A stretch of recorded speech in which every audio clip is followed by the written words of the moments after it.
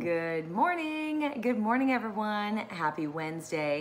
You know what time it is. It's Coffee with Candice time.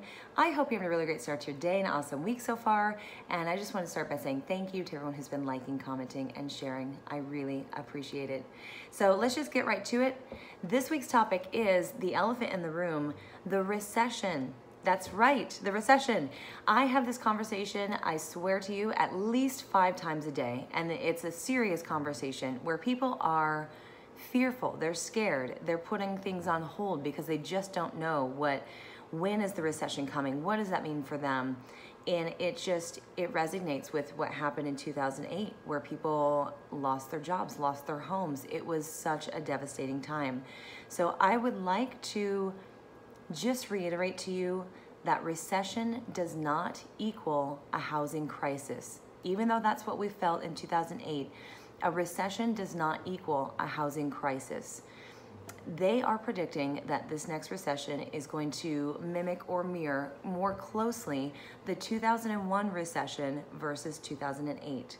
So if you don't remember, back in 2001, the stock market fell by 25%.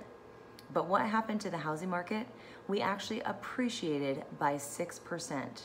So again, the definition of a recession is just 2 negative quarters of GDP growth. So I know that people just naturally have our feelings and our emotions attached to this word because of what happened in our last recession. This recession is not tied closely to that. With this is more on the trade war and the stock market. 2008, the 2 biggest indicators of our recession, or the 2 biggest factors, were actually the housing market and the mortgage market.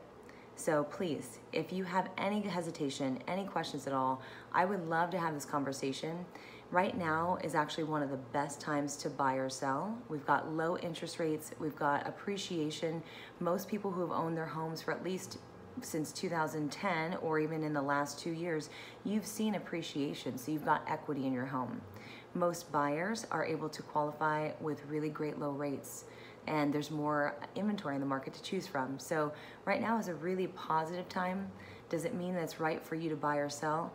Not necessarily. You need to have that conversation, but do not be fearful. Do not let the media and the news and all of these fear tactics get in the way of you making a move for your best interest and for your financial wealth and growth. So that's what I'm here for. Hopefully that helps. Let's have this conversation one-on-one. I love it. I'm here. Vanderbilt Realty Solutions. I'm here moving you forward. Let's talk soon. Bye.